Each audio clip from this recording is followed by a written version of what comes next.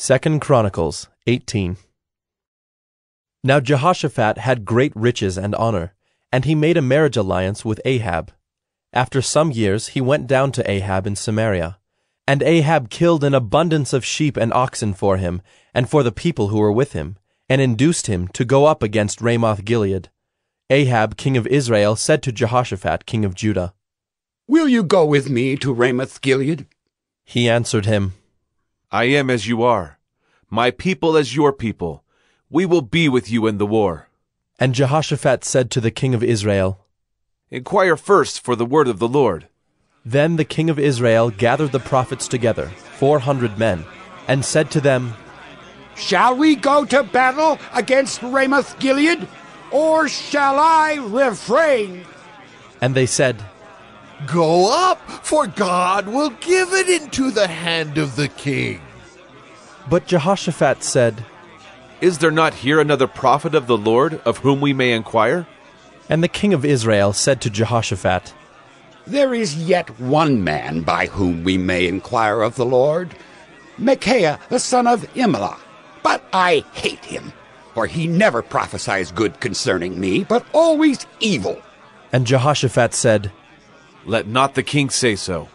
Then the king of Israel summoned an officer, and said, "Bring quickly Micaiah the son of Imlah."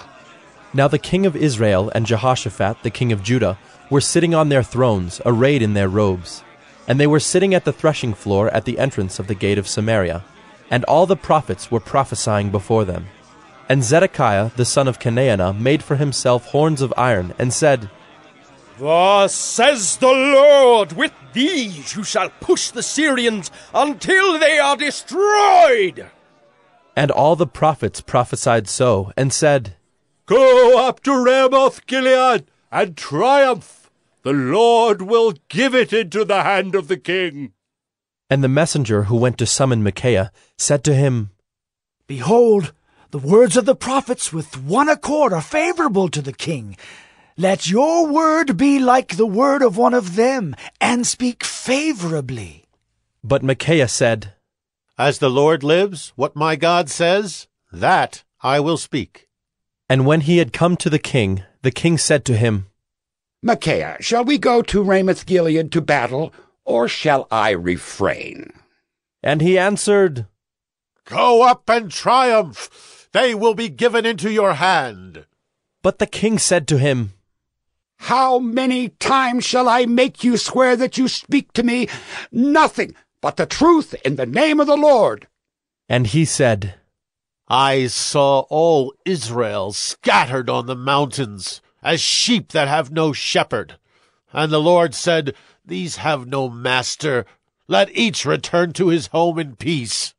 And the king of Israel said to Jehoshaphat, "Did I not tell you that he would not prophesy good concerning me, but evil?"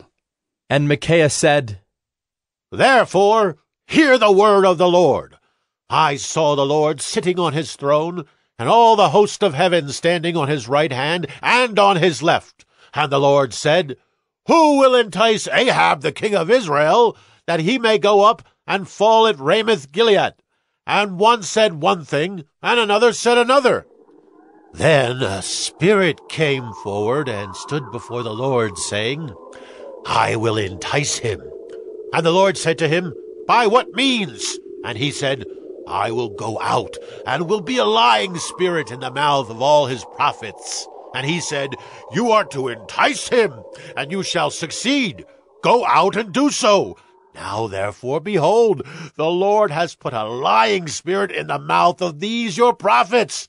The Lord has declared disaster concerning you. Then Zedekiah the son of Chenaanah came near and struck Micaiah on the cheek, and said, Which way did the Spirit of the Lord go from me to speak to you?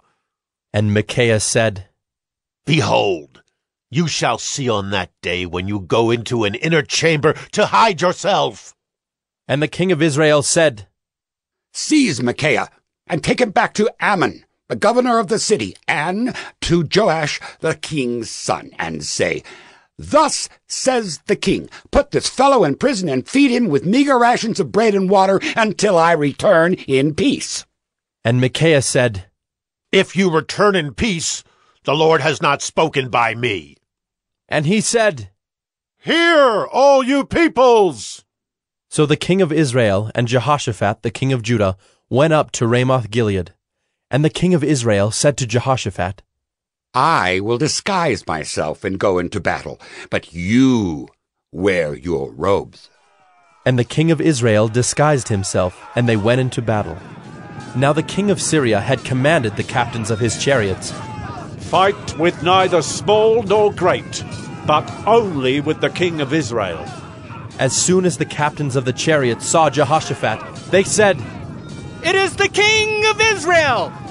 So they turned to fight against him. And Jehoshaphat cried out, and the Lord helped him. God drew them away from him. For as soon as the captains of the chariots saw that it was not the king of Israel, they turned back from pursuing him. But a certain man drew his bow at random, and struck the king of Israel between the scale armor and the breastplate. Therefore he said to the driver of his chariot,